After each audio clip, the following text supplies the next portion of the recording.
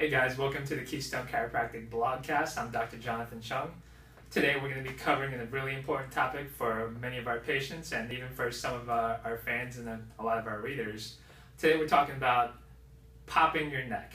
So you guys have all probably seen this. You've seen the guy that's in the gym or the guy that's sitting on the airplane, or maybe the guy that's working on the homework right next to you. You see the guy, they're just moving their neck around, and all of a sudden they take their neck and they twist it really quick. You hear a rapid popping sound, and they go to the other side and twist it the other way.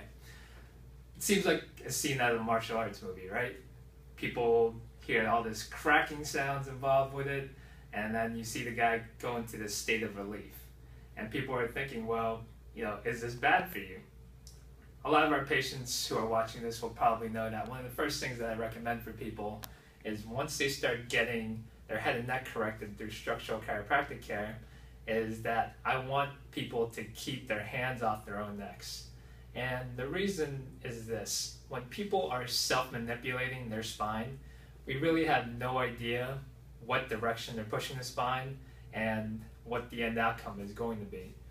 We do know a couple of things. First of all, we know that when people self-manipulate, that it feels good. And the reason that it feels good is because whenever you open up those joints, you're actually sending a lot of really good feeling chemicals into your brain that says, wow, that felt pretty good.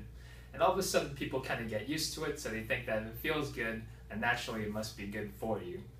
However, when you think about the actual structure of the spine itself, if this is part of your neck, when people go through and they pop their neck in a certain direction, there's ligaments that are needed to hold the spine together. Every time that you pop your neck out, you are actually stretching those ligaments and causing it to expand. So rather than those ligaments holding your spine in a proper position, and what people have with serial neck poppers is that you have this really floppy neck going on. And all of a sudden, in order for their bodies and their necks to just feel good normally, they're relying on having to pop their neck over and over again. And that's why you see them do it not just once, but they do it twice, 3 times, 4 times a day in a lot of cases. So what we're having to deal with in the office now are people whose neck adjustments are actually not holding because the ligaments of their neck are so stretched out and their neck is so floppy. So this is a tough situation to deal with, and to be quite honest, it takes a lot of maintenance in order to keep their head and neck in place.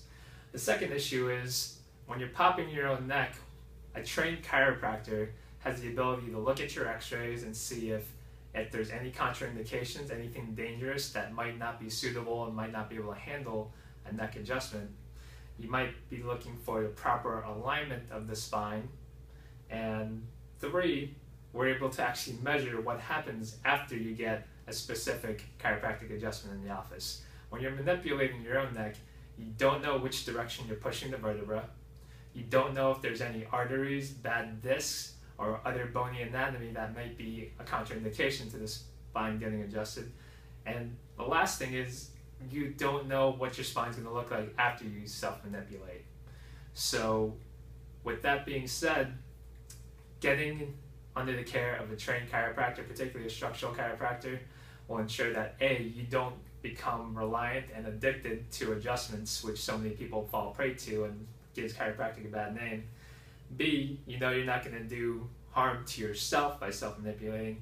And C, you know exactly what you're getting because a good chiropractor will actually measure exactly what happens after your adjustment, and therefore will be able to say, A, you're not just feeling better, but B, you're actually functioning better and your spine's in a better and more healthier position.